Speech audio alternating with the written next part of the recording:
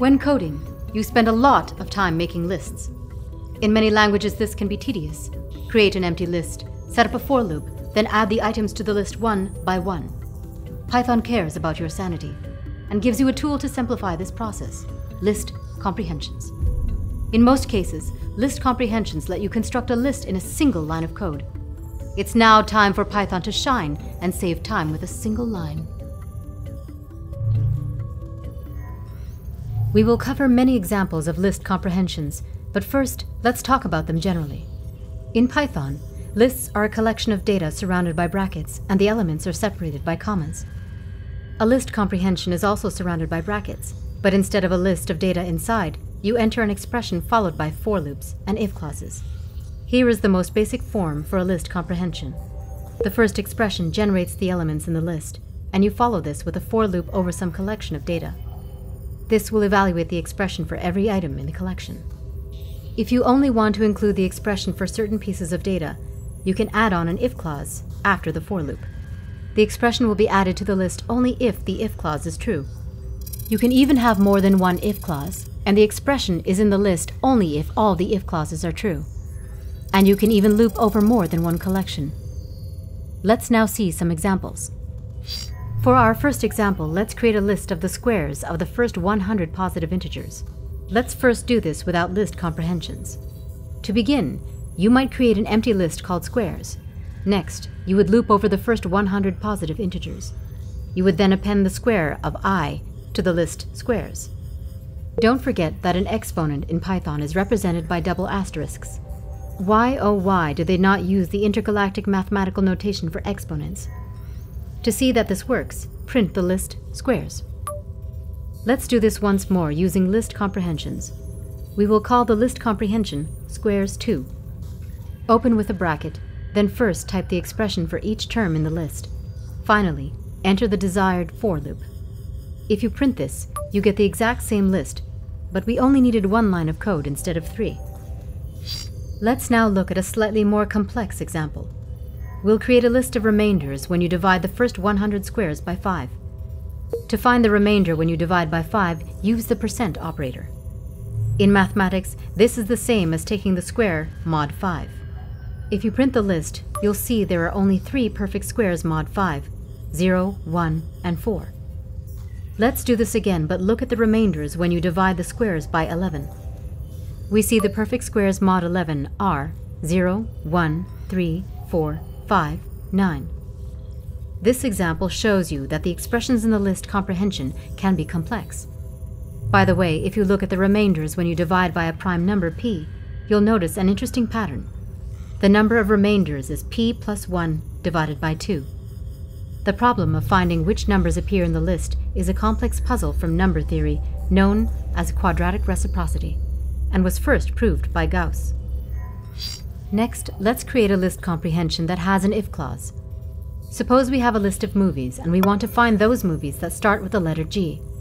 Let's see how to do this with and without list comprehensions.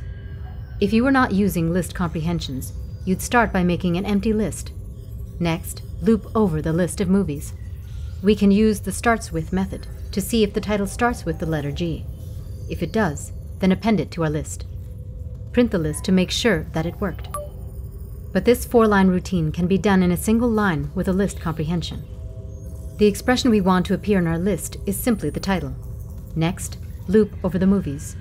But also, check that the title starts with the letter G. Print and observe. We get the same answer with a single line of code. Let's complicate this example a bit more. Suppose our list of movies is a list of tuples containing both the title of the movie and the year it was released. What if we want a list of the titles of all movies that were released before the year 2000? How would you do this using list comprehensions?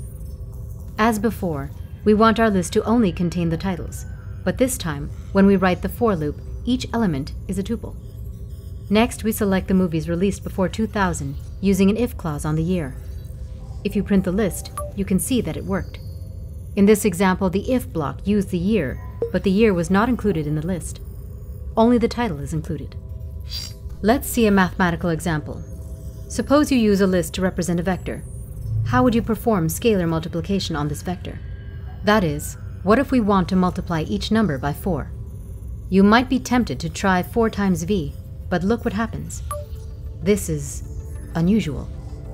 What happened here is 4 times v is the same as v plus v plus v plus v.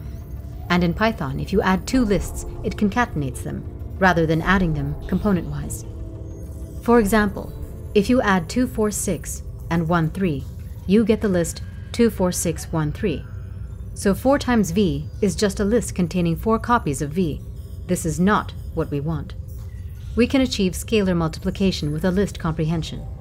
Just make a list comprehension where you multiply each component by 4. If you print this vector, you can see we get the desired result. For our final example, let's use list comprehensions to compute the Cartesian product of sets. The Cartesian product is named after the French scholar René Descartes. Recall that if you have 2 sets A and B, then the Cartesian product is the set of pairs where the first component is in A and the second component is from B. You can write this mathematically like this. For example, if A is the set 1, 3 and B is the set xy, then the Cartesian product is the set of pairs 1x, 1y, 3x, and 3y. Let's use list comprehensions to compute the Cartesian product of 2 sets. Let A be the list of odd integers 1, 3, 5, and 7. Let B be the list of even integers 2, 4, 6, and 8. To compute the Cartesian product, create a list comprehension where each term is the tuple A, B. Next, write a for loop over the elements of A, and then a for loop over the elements of B. If you print the product, you can see the list contains all 16 possible pairs. Using this technique, you can even compute the Cartesian product of 3 or more sets. With list comprehensions, you can build complex lists using a single line of code. And with Socratica, you can learn complex topics in a single video. So please, append yourself to our list of subscribers. And if you are in a position to help financially, we would be honored to add you to our list of patrons. Now go forth and code compactly.